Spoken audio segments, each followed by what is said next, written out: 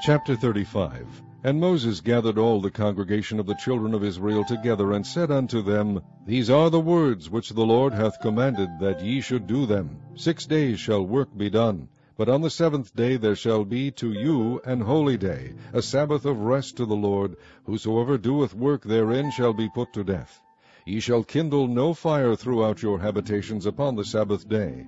And Moses spake unto all the congregation of the children of Israel, saying,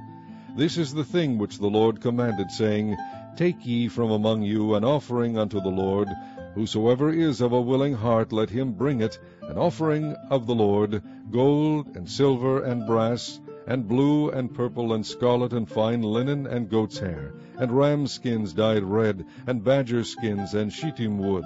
and oil for the light, and spices for anointing oil, and for the sweet incense, and onyx stones, and stones to be set for the ephod, and for the breastplate. And every wise-hearted among you shall come, and make all that the Lord hath commanded, the tabernacle, his tent, and his covering, his taches, and his boards, his bars, his pillars, and his sockets, the ark, and the staves thereof, with the mercy seat, and the veil of the covering, the table, and his staves, and all his vessels, and the shewbread, the candlestick also for the light, and his furniture, and his lamps, with the oil for the light, and the incense altar, and his staves, and the anointing oil, and the sweet incense, and the hanging for the door at the entering in of the tabernacle, the altar of burnt offering, with his brazen grate, his staves, and all his vessels, the laver, and his foot, the hangings of the court, his pillars and their sockets, and the hanging for the door of the court, the pins of the tabernacle, and the pins of the court, and their cords, the cloths of service, to do service in the holy place, the holy garments for Aaron the priest, and the garments of his sons, to minister in the priest's office. And all the congregation of the children of Israel departed from the presence of Moses. And they came, every one whose heart stirred him up, and every one whom his spirit made willing, and they brought the Lord's offering to the work of the tabernacle of the congregation, and for all his service, and for the holy garments. And they came, both men and women, as many as were willing-hearted, and brought bracelets, and earrings, and rings, and tablets, all jewels of gold. And every man that offered an offering of gold unto the Lord. And every man with whom was found blue, and purple, and scarlet, and fine linen, and goat's hair, and red skins of rams, and badger skins, brought them.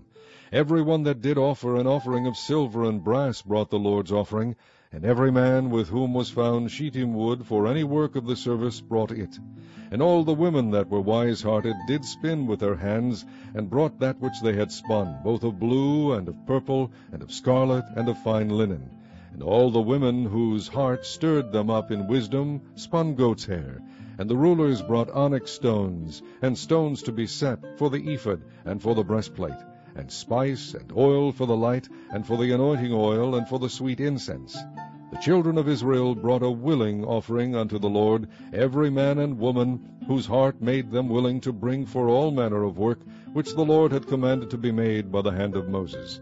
And Moses said unto the children of Israel, See, the Lord hath called by name Bezaleel the son of Uri, the son of Hur, of the tribe of Judah, and he hath filled him with the Spirit of God, in wisdom, in understanding, and in knowledge, and in all manner of workmanship, and to devise curious works, to work in gold, and in silver, and in brass, and in the cutting of stones, to set them, and in carving of wood, to make any manner of cunning work. And he hath put in his heart that he may teach, both he and Oholiab the son of Ahisamach, of the tribe of Dan.